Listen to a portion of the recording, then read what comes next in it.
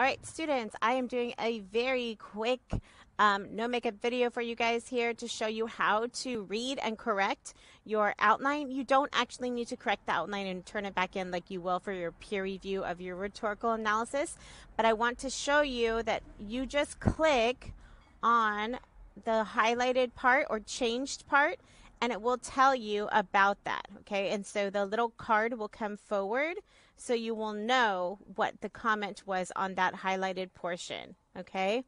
Or any of that changed portion, okay? And if you want to change it, remember all you need to do is click accept suggestion on there and it will change it for you, okay?